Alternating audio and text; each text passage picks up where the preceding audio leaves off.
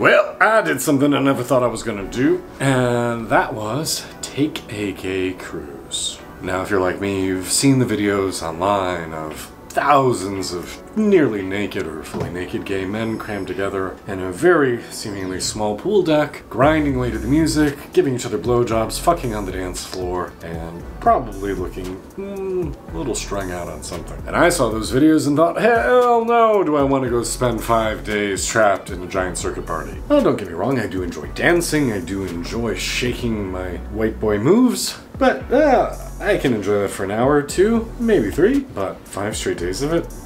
And so I never thought I'd be somebody who would want to explore taking a gay cruise to anywhere. So how did I end up taking a 10-day gay voyage on Atlantis Cruise Lines? Well, that's today's story.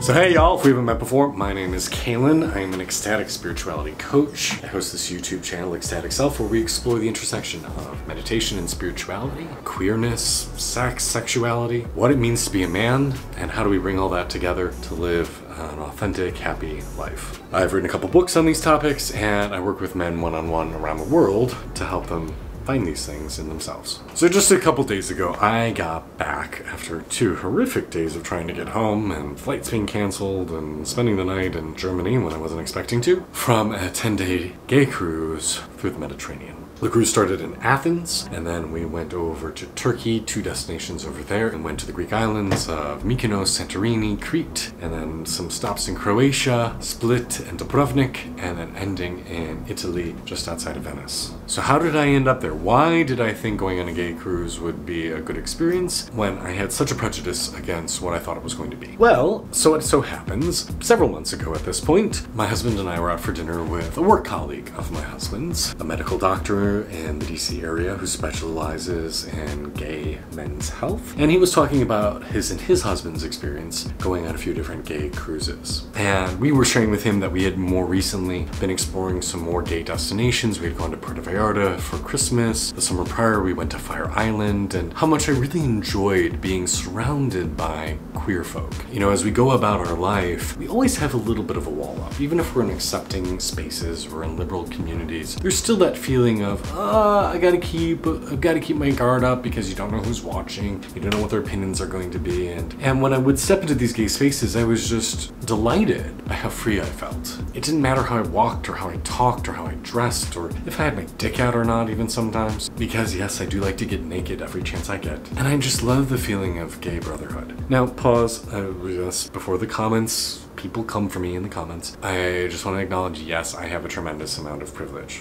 I'm tall, I'm white, I've got a more muscular build, I've got a big dick. Like, there's a lot of privilege I walk into gay spaces with, so they probably feel a lot more inviting to me than perhaps a lot of other people. So yes, checking my privilege, I get it. I acknowledge it.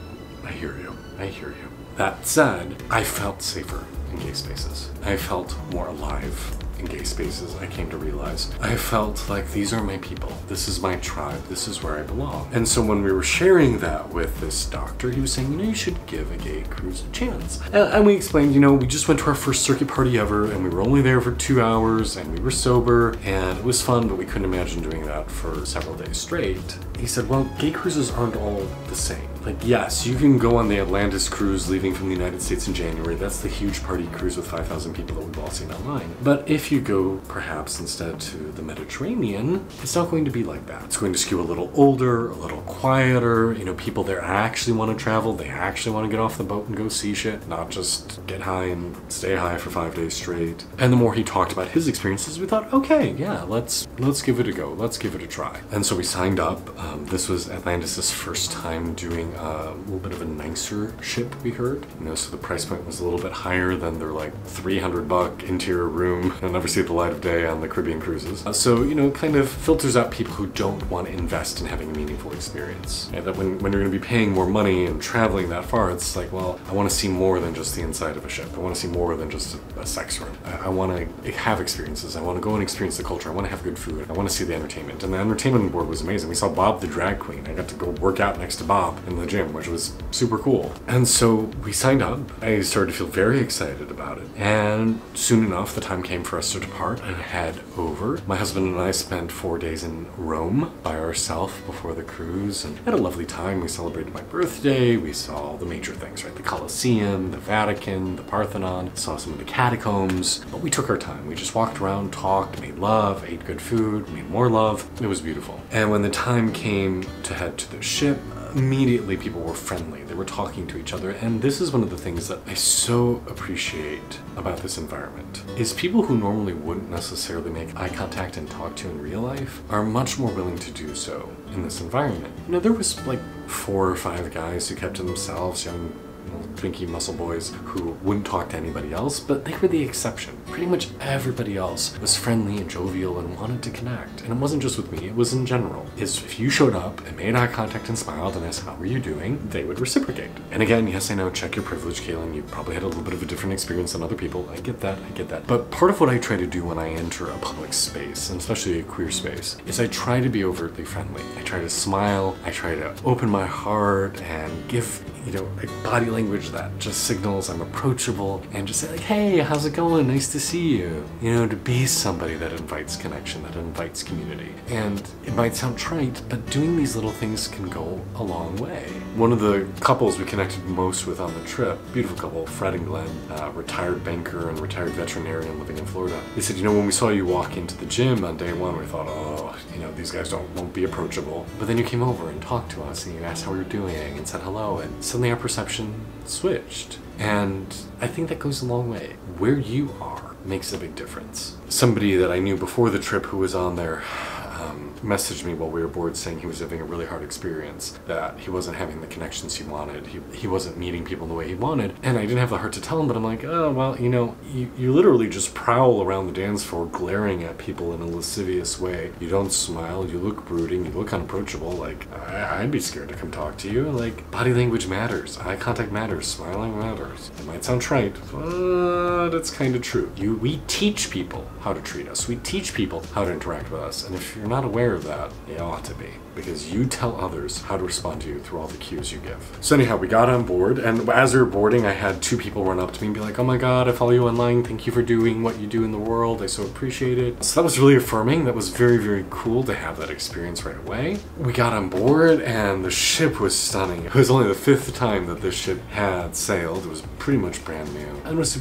gorgeous vessel, nice size, only 1,000 people, small enough that you could get to know people and see them and just run into them over and over again, but not so small that you didn't have enough people to connect with. The food was pretty good, the ports were lovely, the entertainment was great, the staff from Atlantis was fantastic, and it really blew us away, because the things we wanted when we started out on this voyage, and my husband and I sat down and prioritized what did we want to get out of this trip. Number 1 was we wanted time to connect with each other, and we did.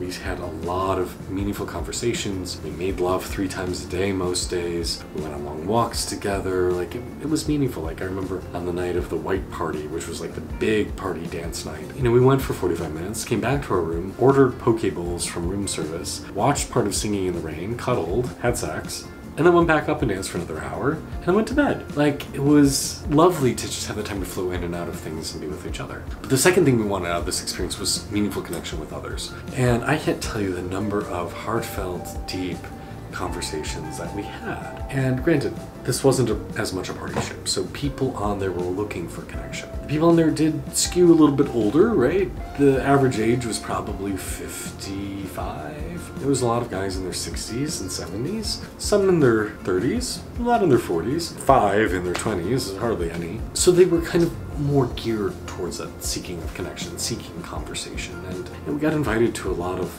wonderful little cocktail parties and events hosted in people's suites, and yeah, it was very friendly. It was a very welcoming sort of environment. Again, check our privilege, I get it, but still, it was a very welcoming environment. People wanted to connect. And at the same time, we did get to have our sexy moments, right? I had my dick out on the dance floor and had my husband give me a blowjob. I think we were probably the only ones who did that, but still, it felt appropriate. People seemed to enjoy it. We had lots of invitations for sexual experiences. We didn't really take any of them up, but it was nice to know that they were there. And overall, it was probably one of the best vacations I've ever had. To feel seen, to feel safe, to feel connected and part of something. Towards the end of the cruise, I was telling people, I'm like, this is the college experience I wish I had. And people coming and knocking on our doors while we're getting packed and just wanting to come sit on our bed and talk about our days. People who like go out of their way to come and have a meal with you. It just felt so affirming and so welcoming. And it was so wonderful to run into so many of you guys on the ship. I think there were at least more than 20, probably about 30 people who came up to me and were like, I love what you do, thank you for doing it. And that felt really good. You may have actually seen my post as I was flying out of Italy. The ticket guy, the guy checking us in at the ticket counter, as he was checking us in, was like, by the way, I have a copy of your book. I was like, holy shit, that's nuts. You know, you put these things up on the internet, you don't know who watches it, and to see like, wow, this matters to certain people, that felt really nice. So my gay cruising experience was a very positive one. Would I do it again? Yeah, absolutely. I totally would. Would I try one of those big party ships? No, not for me.